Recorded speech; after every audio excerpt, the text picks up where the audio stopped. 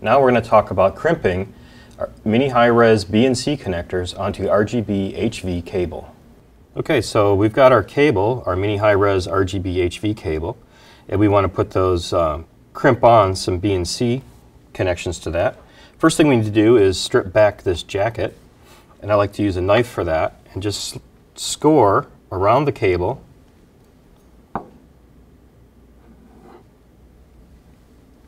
And then we can pull back the jacket and it should start to split. And then we can work it off slowly. If it's still a little bit snagged, we can see if we've got a little catch. Look on the other side. You want to be careful when you do this not to cut the cables inside. So it's just to cut the jacket.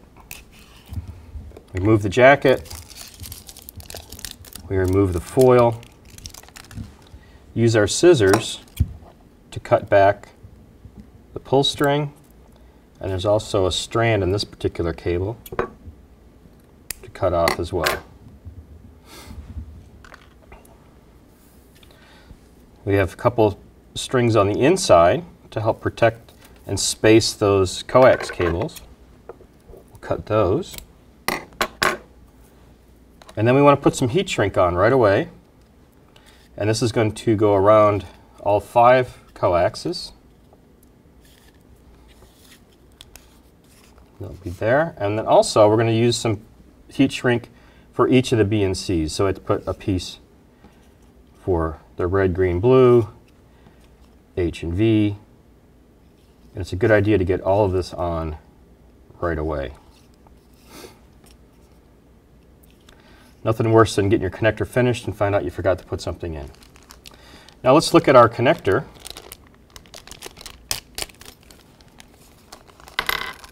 And there's several pieces to our connector.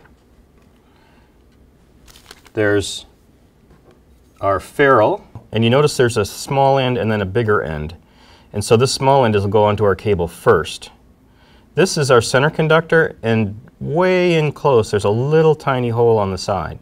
That's a little viewing window so that when we put that onto the conductor, we can see the strands of the cable going up through that. And when we see that, then we can crimp down on it. This is a spacer, and it makes sure we have the proper spacing around the cable as well as the length of the cable. I'll show you that in just a moment. And of course, this is the main piece of the connector, and it has the front. And you'll see where the hole in the middle is where this center conductor will come through. We put on this ferrule, again, we want to put the small end on first. We want to do this before we strip the cable, because after we strip the cable, it's really, really difficult to get that ferrule on. So now we need to strip back this cable. Well, how far do I need to strip it? Well, it needs to come out about this long. So I'm going to strip it about here. I'm going to use stripper, and all I do is come down and squeeze once. And then I should be able to pull this off with any luck. And the foil, and then we'll undo all the strands, and we pull the strands back. And I think you can see how difficult it would be to get this around those strands. So that's why it's important to do that first. Now the next piece is this white spacer, and that goes on. This spacer is going to show us where we're going to strip this. So we get our strip tool here and strip it right there. And now we need to find the right place to cut this. And this is the difficult part, is that we're going to try to get this so that that wire goes in the hole and we can in the center, and we can still see it in the window. And we need to cut it right about here. So I'll use my cutters.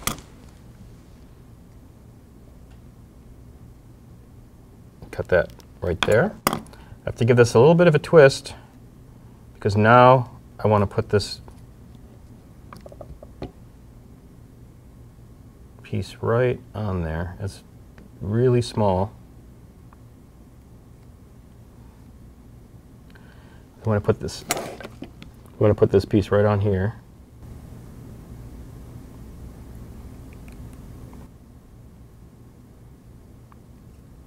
And can you see that coming through the window?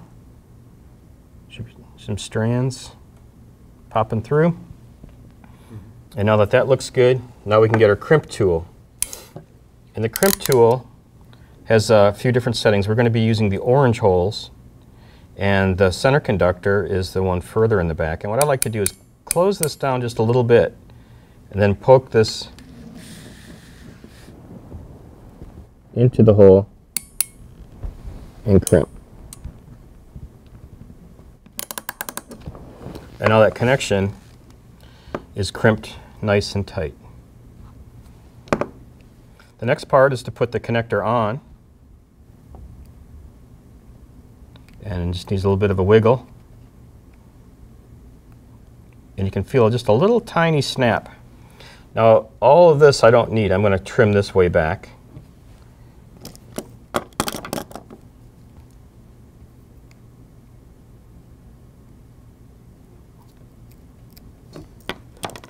And I can push this ferrule up, and I want to make sure I don't have any strands sticking out of the top. Now on my crimping tool, I have to be careful because the crimping tool has a narrow end and a fat end. And I have a narrow and a fat here. So I need to turn this so that it crimps in the right direction.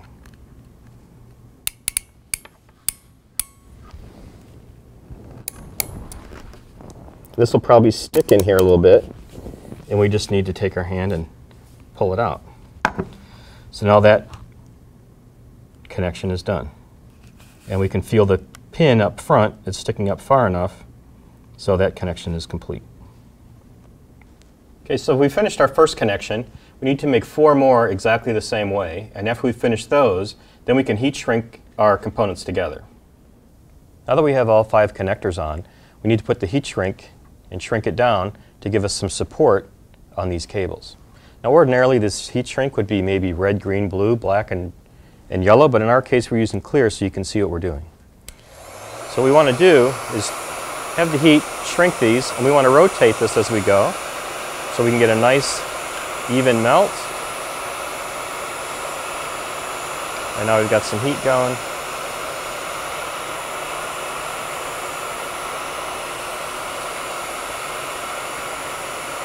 Rotating as we go.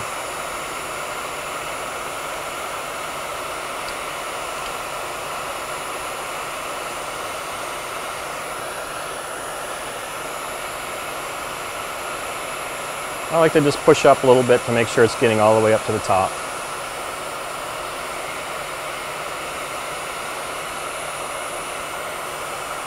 And I also like to have a little bit of length here because this is what's going to support it, so it doesn't have a problem here at the end of the BNC. If we didn't have the heat shrink, you might find that it's we get a failure here at the end of that cable.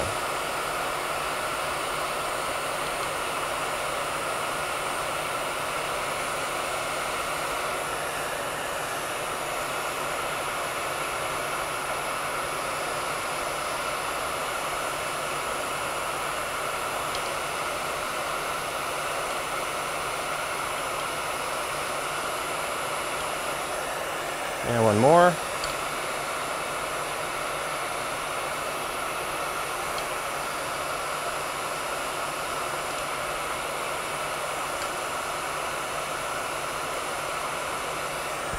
And finally we do the end here. I like to have about 1 inch. Again, this is for support. It also makes for an attractive connection on the end. If there's any frayed pieces or a little piece of string hanging out, this will make it a nicer looking connection for your client.